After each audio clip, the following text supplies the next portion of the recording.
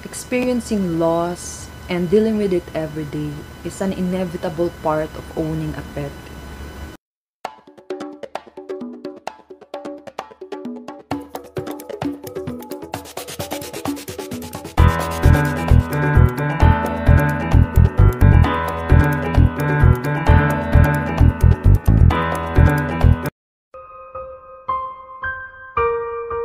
When we had Max 5 years ago, sobrang perfect timing dahil that was the time na I lost my princess type na Shih Tzu na si Paquito. The original Paquito. Dahil sa parvo. And the vet said na kailangan magkaroon ako ulit ng furbebe aside kay Taburnok para mabawasan yung lungkot ko. So when my husband came home with Max, sobrang saya ko dahil unang-una, Siberian Husky yung breed niya.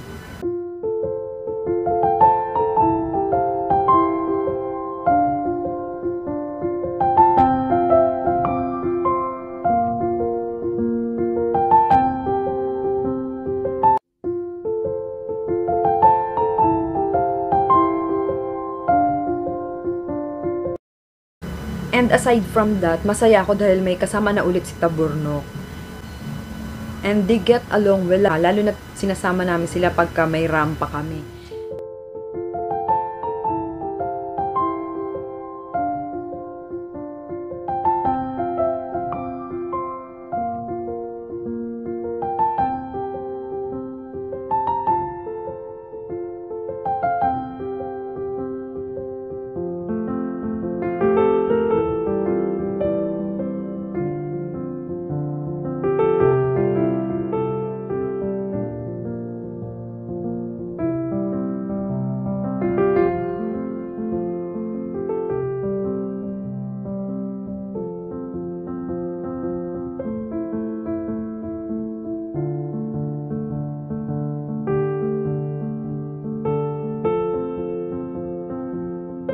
This year, nag-start magkasakit si Max.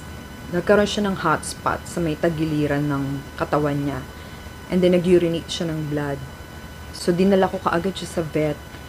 Kinuhaan siya ng dugo doon. Pina-check ko yung sugat niya. And then, the following day, paglabas ng result, ang sabi sa akin ng doctor, normal naman yung blood test niya for the kidney at saka sa liver. Pero, ini-insist ko na ba't umiihi siya ng dugo?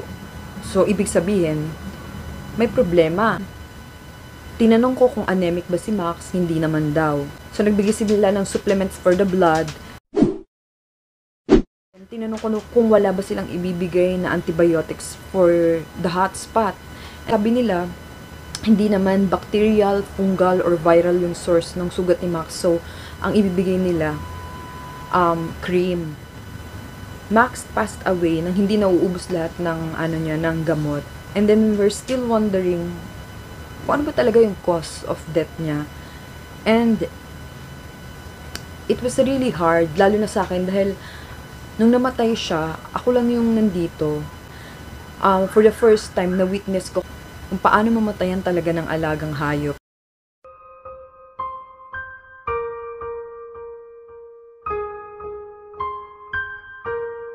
The following day, I decided to contact PRECIOUS PAWS AFTERCARE SERVICES.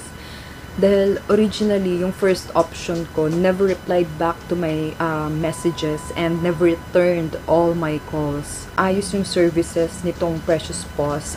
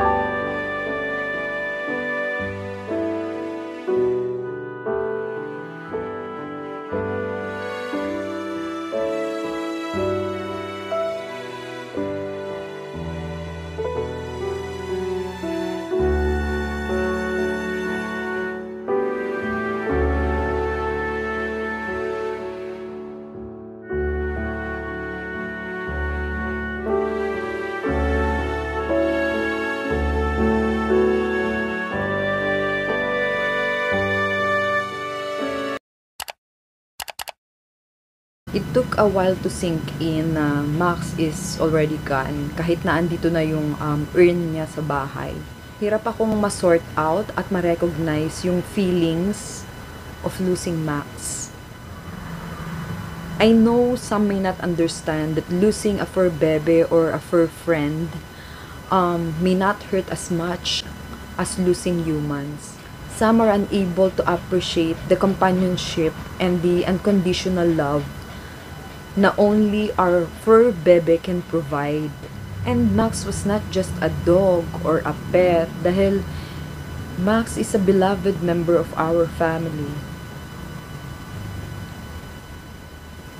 Grief to every fur parents can show up in many ways or stages. There's denial, anger, guilt, depression, and finally acceptance. As for me, I am feeling sad, shocked, and lonely, especially if there are memories that can trigger those feelings. My sister told me to face my grief and actively deal with it. And I also reach out to other fur parents who can understand the magnitude of my loss. At ang pinaka-importante doon, I still have 2 fur babies na kailangan din ako. And alam ko nararamdaman nila yung pain na nararamdaman ko at baka ma-stress din sila. Lalo na si Taburnok dahil ang tagal nilang nagkasama ni Max. Kaya as much as possible, maintain ko yung daily routines nila. Experiencing loss and dealing with it every day is an inevitable part of owning a pet.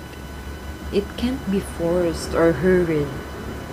And there's no normal timetable when it comes to grieving. I know when the time is right, healing process will naturally unfold for me.